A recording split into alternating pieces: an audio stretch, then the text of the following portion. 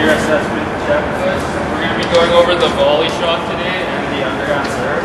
It's the last two shots we need to go over before we can start using all the shots in a game situation, since we already went over the forehand and the backhand. And for the peer assessment skills checklist, we're all going to start with the volley shot. So,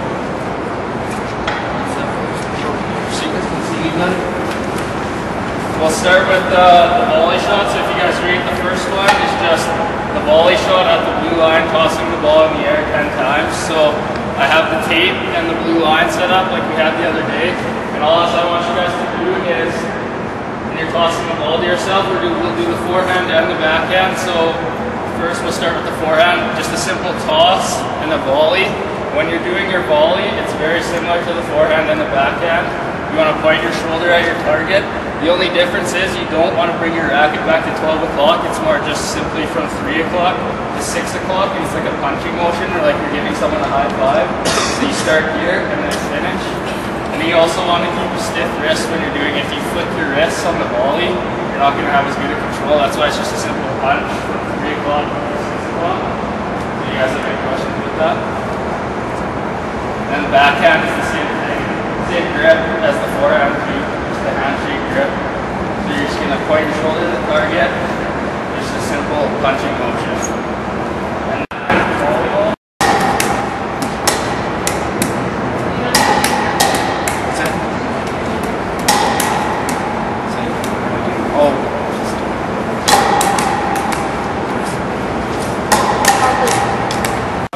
Yes, maybe a little closer to the side. Now we can.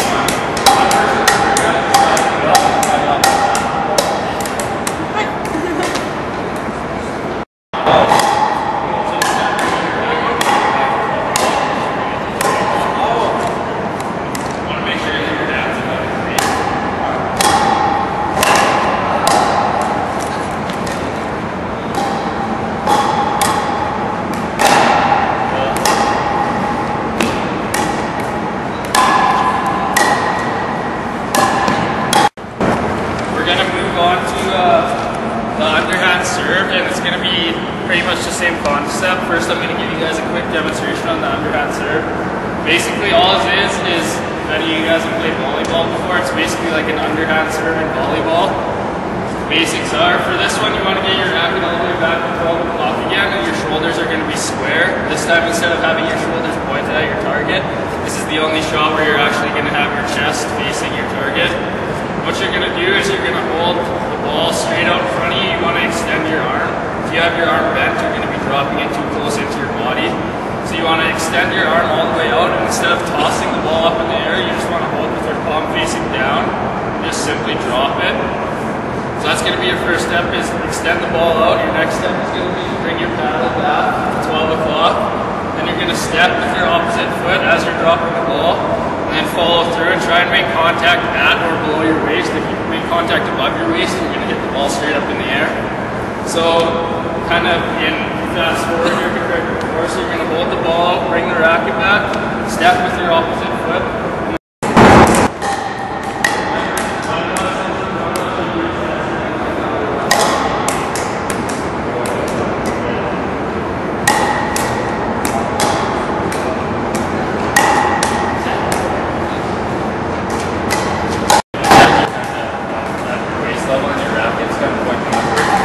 Try and make contact a little bit lower, yeah. You can swing a little bit harder. Try and get back to this red line, maybe when you use up the words. Get a good follow. That's that.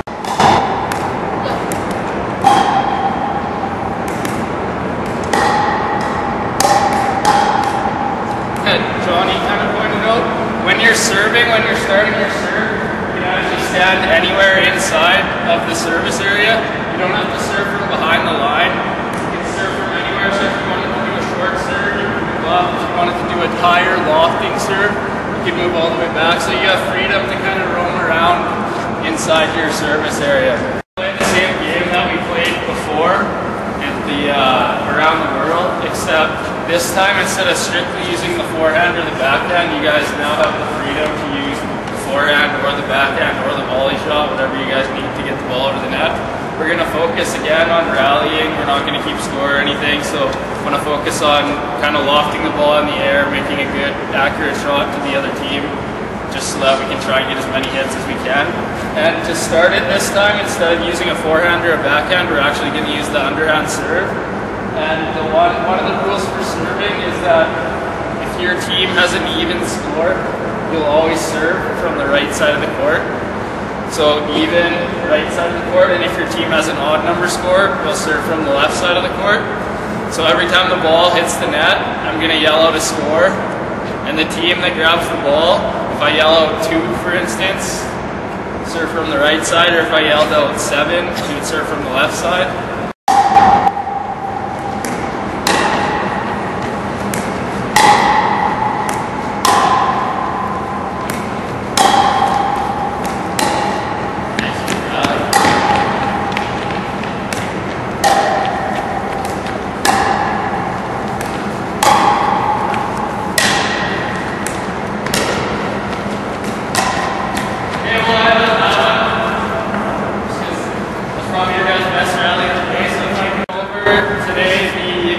And the underhand serve, and previously we went over the backhand and the forehand.